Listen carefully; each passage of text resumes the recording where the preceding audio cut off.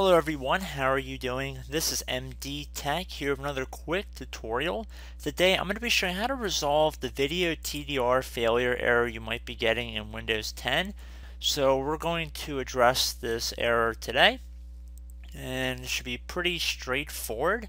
So we're going to start by heading over to our Start menu, and we're going to type in Device Manager, and it should be listed directly above the control panel.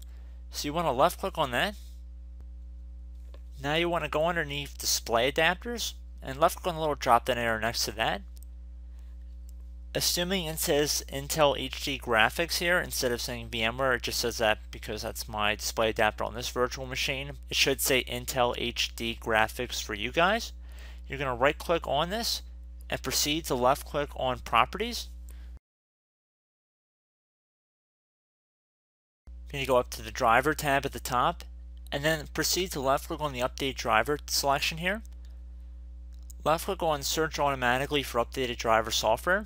Should be the first option.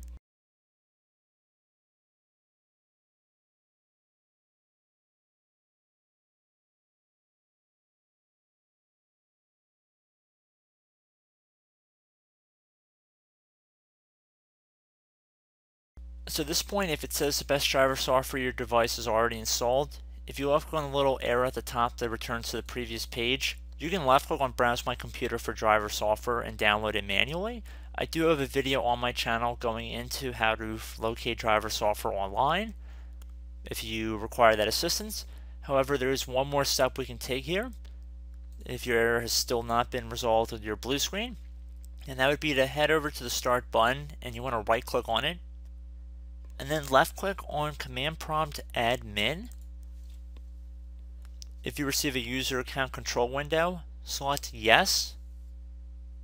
Now what you want to do is type in power CFG space, you want to do a minus sign, then lowercase h, then another space, and now type off, and then hit enter on your keyboard. Once you're done doing that, you can close out of the command prompt window and then proceed to go back to the Start button and right click on it again, and then go up to the second from the top option where it says Power Options and proceed to left click on it.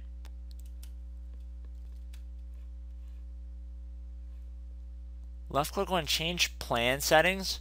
It doesn't matter which button you select. If you are on a laptop with battery power, you might have further options. Select any button that says Change Plan Settings, and then select Change Advanced Power Settings. If you scroll down here, if there's an option that says your graphics settings, you want to select that. In my case, I'm just going to select the wireless adapter settings. And then if it says power saving mode, left click on the little plus sign next to that. Make sure it's set to maximum performance. Again, if you have a selection that says graphic settings for Intel, you would select that instead.